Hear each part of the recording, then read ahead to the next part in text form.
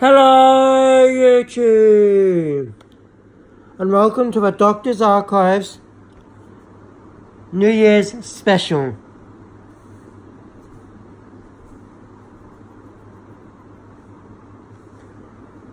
So let's get into a spoiler review because that's all I've been doing so far for this series. There is a narration at the start. The Dalek is split into three and buried around the world. Only one part wasn't buried due to the person's death. This episode is set on New Year's 2019, as the character actually says she hates working on New Year's. Yet, the actor Mandip Gill, who plays Yaz, said they didn't know when the episode was actually set, and so they didn't know when it was going to air. Yet clearly it was New Year's because everything pointed towards New Year's with the setup of the episode.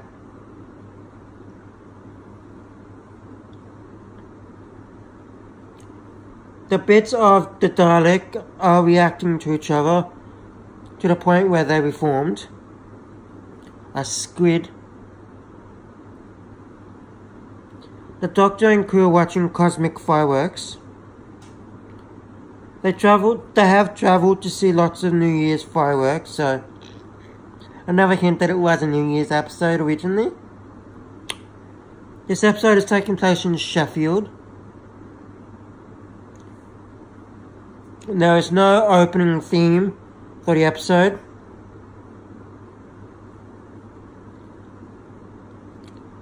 Like the first episode, pretty much. The Dalek is in squid form, also known as this flesh form inside the metal shell. The Doctor destroys furniture in Graham's house, while the Doctor thinks the doorbell is an intruder alarm. We see Ryan's dad and the Doctor is gives him a talking to about being basically a deadbeat father. Graham gave a great speech to Ryan's deadbeat dad. The Dalek is on the woman, Lynn I believe her name was, from the excavation site and is controlling her.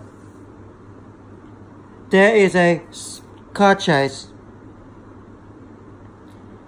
in the episode. The Dalek is using the human host, Lynn, to get what it wants.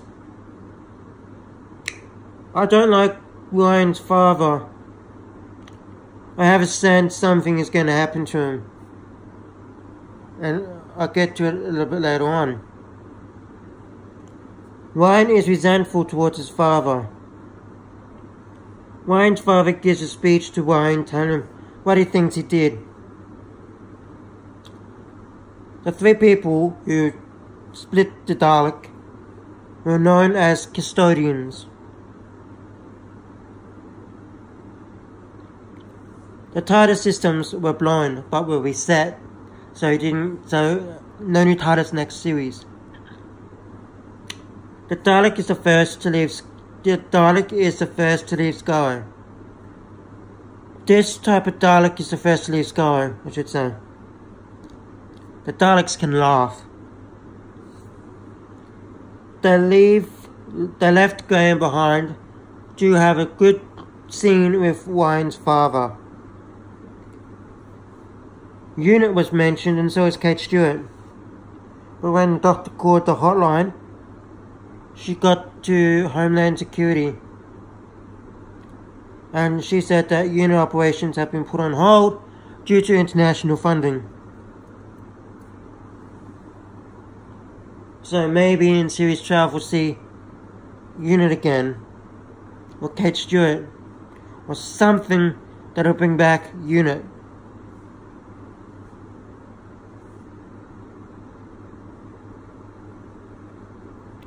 Lynn is fighting the Dalek squid.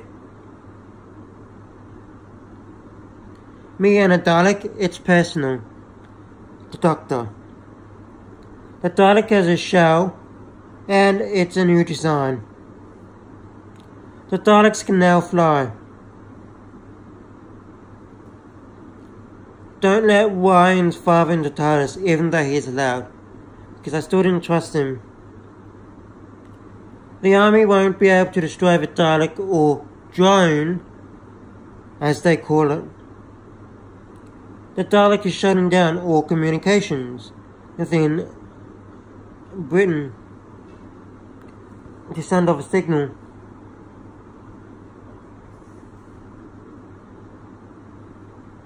There was a scene of a family that said noticed that everything was down, including Wi-Fi, Netflix, and all that, and phone communications.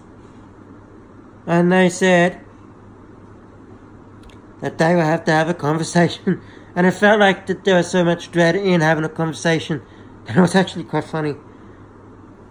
Definitely recommend watching this episode because of that one scene. And here's the final thing. Thought something would happen to Ryan's father, and it did.